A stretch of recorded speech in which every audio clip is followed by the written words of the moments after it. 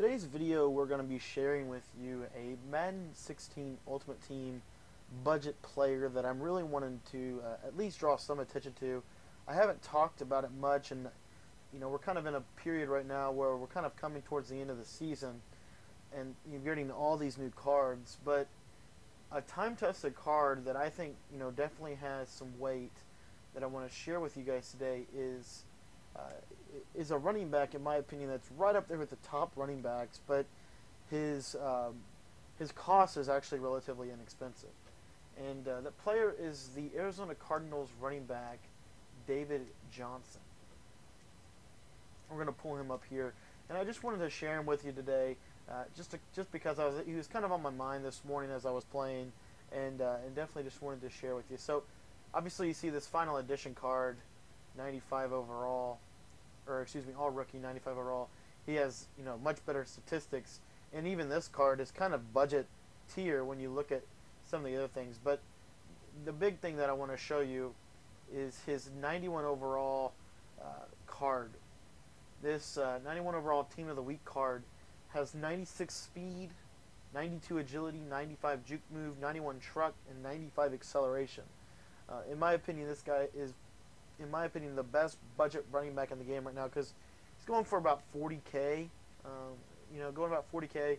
The thing about it is, when you compare him to, maybe Terrell Davis or an Amon Green or someone like that, his stats actually match up very comparably. And then I also wanted to mention this card. So this is a 250K card, is all rookie card, and you can see it's a little bit better, but it's not a ton better. It's just some minor leaps, but nothing too extensive. So, I would recommend getting this 91 overall Team of the Week card. In my opinion, he'll do anything and everything you need a running back to do. And I want to just show you some of the. Actually, let's just do it like this. I want to just show you some of the legend running backs that you can actually compare this David Johnson to. So if we go down here to program, and while we're pulling this up, guys, I just wanted to quickly draw your attention to hitting that subscribe button. If you haven't subscribed to our channel, our goal here is to just try to do what we can to foster a community that makes each other better at the game, and hopefully we do that effectively. But definitely hit that subscribe button if you're looking to get better. Madden NFL 16. Alright, so I wanted to pull up Amon Green. Now, these legends are actually going for fairly inexpensive, but, I mean, as you can see, David Johnson beats Amon Green in every single category. That's actually significant. And you'll see that's going to be a common theme. He'll beat Terrell Davis as well in almost every single category. And like I said, now some of these, like for example, this Marshall Faulk card, he is only better at like route running and elusiveness, but David Johnson beats him in every other aspect. Same thing for Walton Payton. Like, he's better in like one area, like trucking and juke move maybe, but overall, I'm saying that David Johnson card, he really does do a really good job. If you're looking to get better at the running back spot for a little bit, fairly inexpensive. Same thing with this Eric Dickerson. I mean, this Eric Dickerson's got better juke move, but outside of that, I mean, what does he have? I mean, maybe a little more elusiveness, but really, not a ton. This Emmitt Smith card, I love Emmitt Smith. He's my favorite player of all time, but it just doesn't match up to that David Johnson. So, guys, I just wanted to show you that, and I want to kind of motivate you, hopefully, to get on muthead.com and look up the ratings for yourself and find out what players are actually worth your coins and what players, you can get for a little bit cheaper. So, just wanted to kind of get you guys thinking about that today.